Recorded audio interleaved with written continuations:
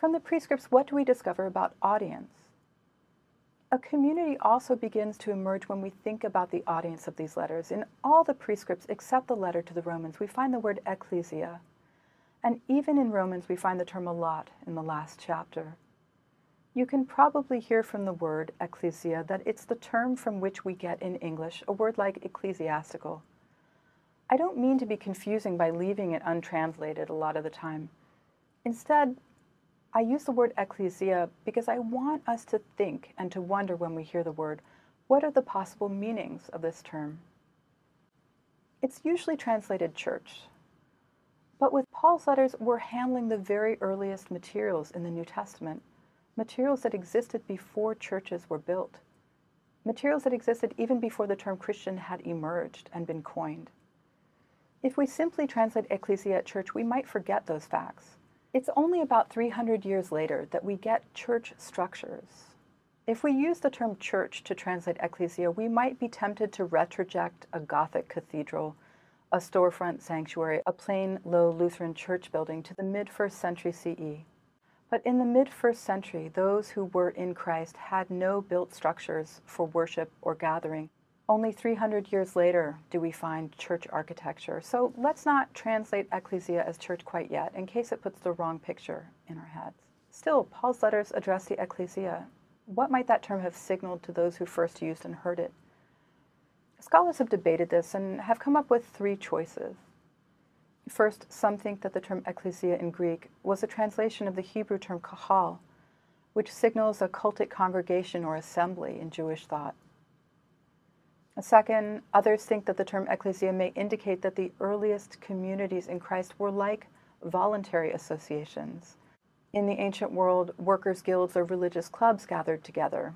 Maybe that's what's meant by the term ecclesia. But the third definition may be the best. It's the idea of the ecclesia as a political, civic assembly. This term is used in the classical period, say in the 5th century BCE in Athens, to refer to the assembly of the city. It's a democratic assembly, if admittedly made up of adult male citizens, not slaves, not women, not metics or foreigners. At the time of Paul's writings, in Greek cities around the Roman Empire, political assemblies still met to engage in democratic debate and to deliberate what was best for their cities. The name they bore was ecclesiae, or in the singular, ecclesia.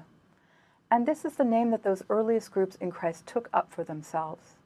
In the New Testament, it's a term that we find not in the Gospels or other writings, but primarily in Paul's letters and in the Acts of the Apostles. In choosing to meet and to assemble, these earliest communities in Christ aren't unique. Jewish groups, groups of artisans, followers of Dionysus, among many others, all chose to meet, eat, drink, engage in worship, sing hymns, share funds, engage in conversations about ethics, philosophy, theology, and very practically what they should do in their lives.